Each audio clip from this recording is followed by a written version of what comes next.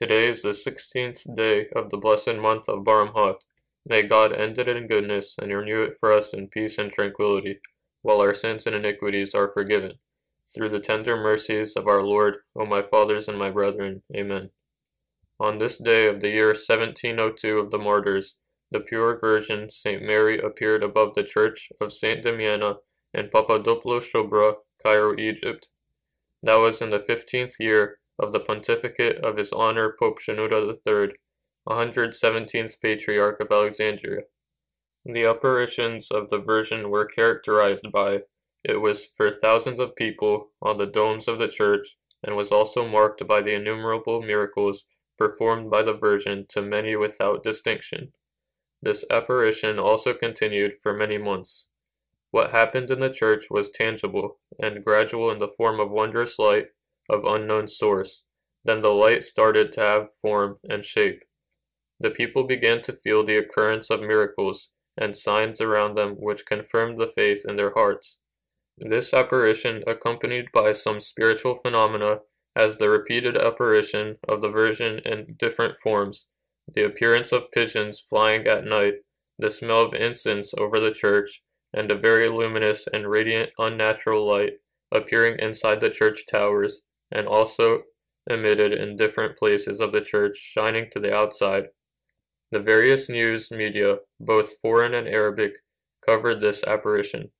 This apparition was confirmed also by a report issued by the special synodical committee that was entrusted by His Highness Pope Shenouda to investigate and verify the facts of this glorious apparition. The blessing of the intercession of Our Lady the Virgin, St. Mary, be with us all. Amen. On this day also of the year 483 of the martyrs, Pope Khail I, 46th Patriarch of Alexandria, departed. This father was a pious monk in the monastery of St. Mikhail the Great, in the wilderness of Shahid.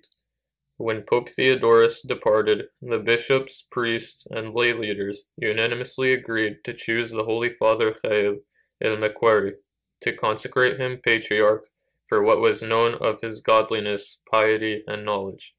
They seized Father Khail against his will and brought him to Alexandria. They consecrated him Patriarch on the 17th day of Tut, year 460 of the martyrs, by the name Pope Khail I. On the day of his enthronement, it rained heavily for 3 days, after 2 consecutive years of drought. The people of Alexandria considered that to be a good omen.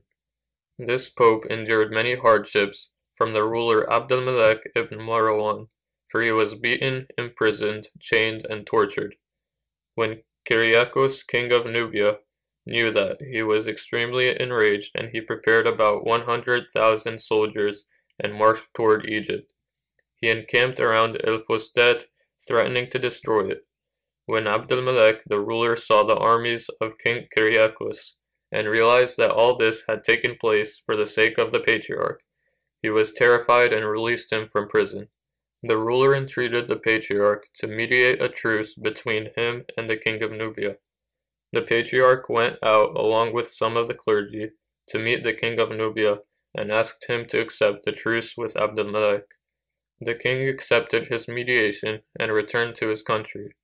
The ruler started to respect Pope Khail and lifted up his persecution against his people. Moreover, the Pope prayed for the sake of the ruler's daughter, who was possessed with an unclean spirit, and with his prayers she was healed. Because of that, the governor increased his respect for the Patriarch. When Pope Khail completed his good endeavor, he departed in peace. He remained on the apostolic throne for 23 years and 6 months. The blessing of his prayers be with us all, and glory be to our God forever. Amen.